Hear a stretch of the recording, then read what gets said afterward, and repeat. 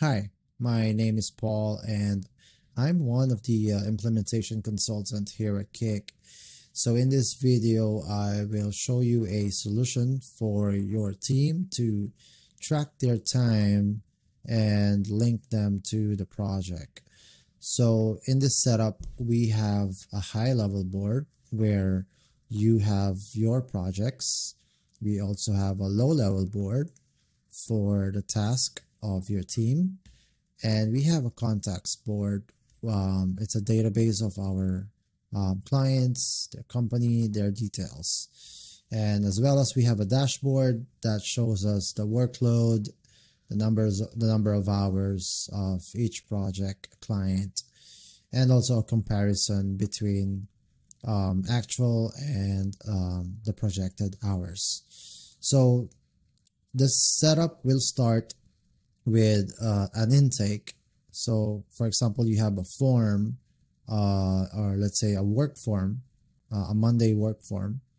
And then when someone submits using that form, it creates a project in this high level board. So let's say we have a new request that is video editing for company A.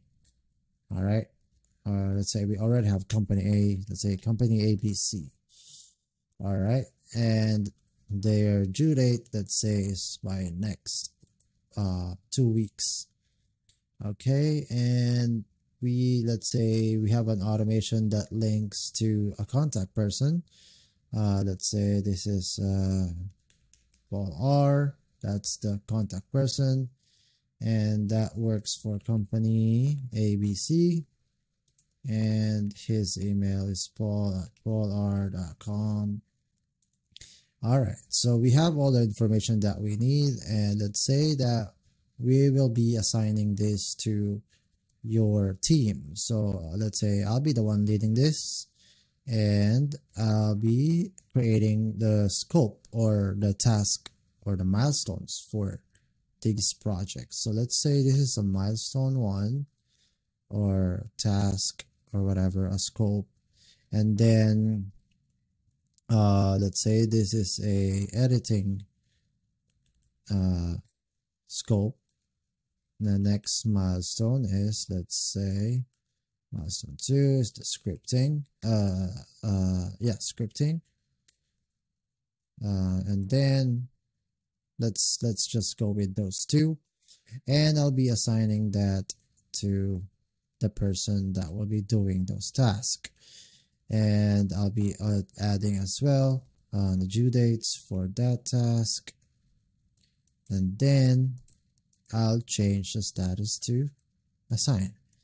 So I have an automation here that will create the item to the low level board. As you can see, it created those two items and linked them over to this column, so that we will have a visual of the status from that board and the projected hours, as well as the total billable hours.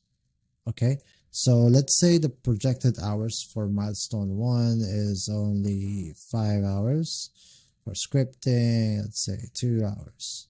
All right, if I'm Paul, the one assigned to the task, I will see here on my low level board that something is assigned to me, and that is due on January 5th, January 8th, and the projected hours are these hours.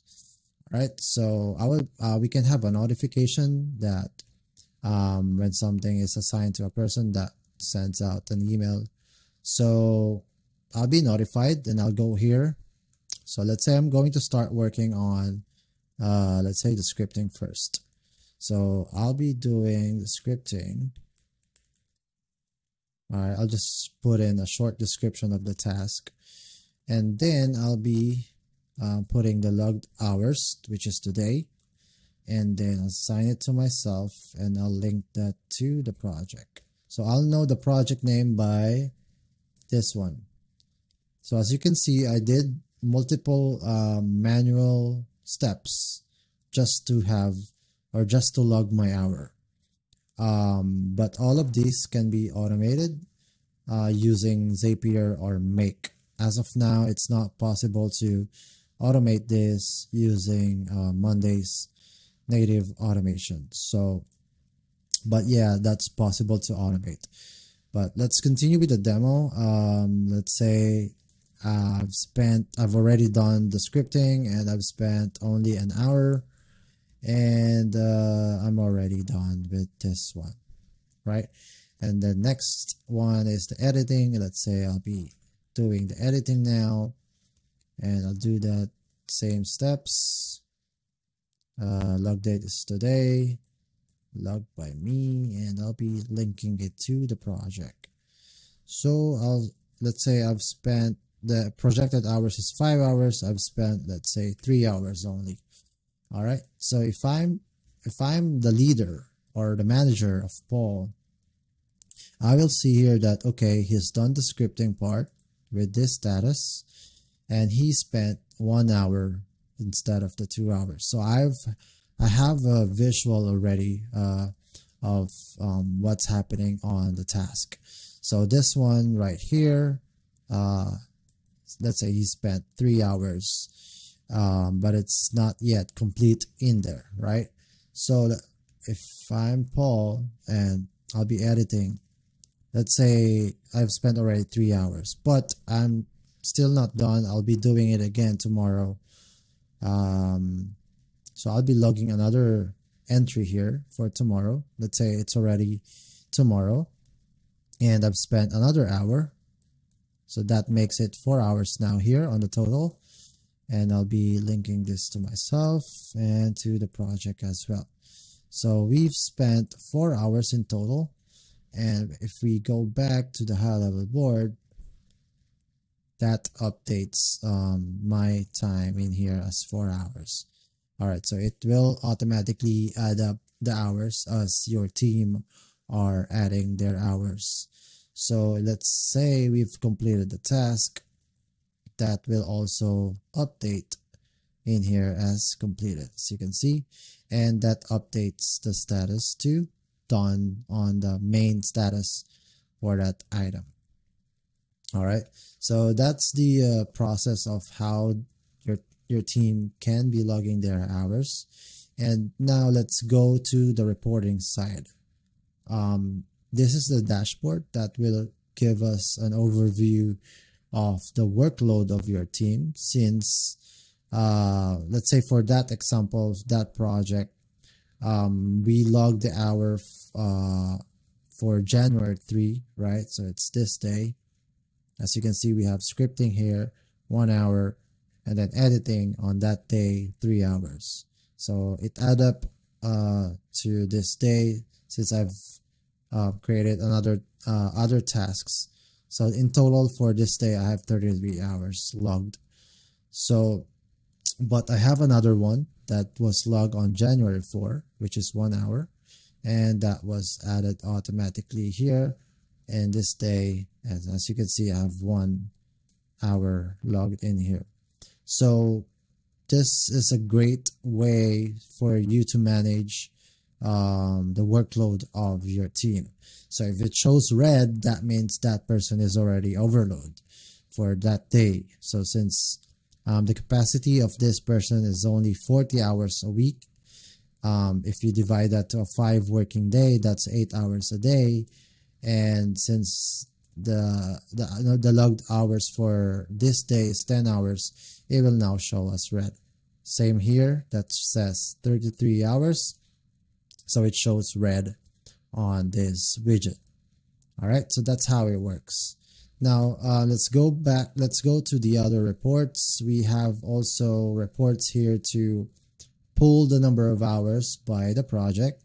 So it will automatically give us the number of hours as the team are linking their hours to the project. So they do that here on the sub item when they are linking their logged hours over to this column. So that will automatically that will automatically be pulled in this report. Same for the company. it will just give us the number of hours by the company. So these are the possible reports that we can do using the Monday dashboard. Now this one right here is a report that compares the projected hours for versus the actual hours, and this is divided by the projects. So for example, this one, the new request that we did, the projected hours was 7 hours, but the person assigned only spent 5 hours to complete the project. So that's a great way to see or have a bird's eye view of the projects and see the number of hours, the projected hours and the actual hours. All right, so that is it. I hope you like it, and thank you so much for watching. So I'll see you on the next one. Cheers.